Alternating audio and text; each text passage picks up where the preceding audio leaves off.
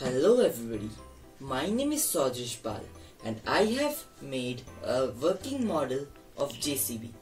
All the JCBs in this world work on the basis of Pascal's law.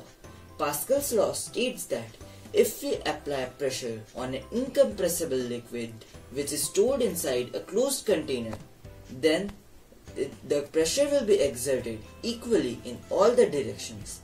In this case, our incompressible liquid is water and our closed container is syringe.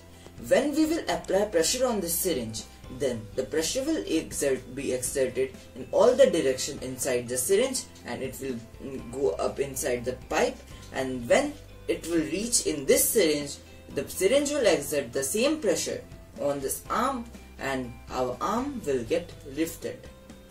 And the same will happen when we will exert pressure on this syringe, and again the same will happen when we will exert pressure in this syringe.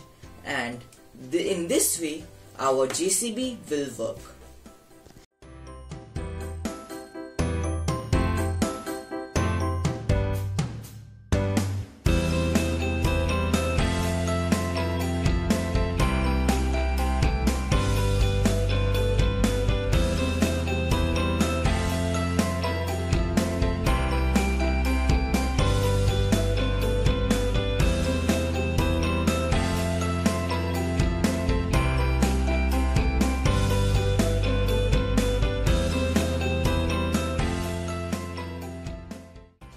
Pascal's law has many more uses in our daily life. Pascal's law is used in construction and as well as it is used in cranes.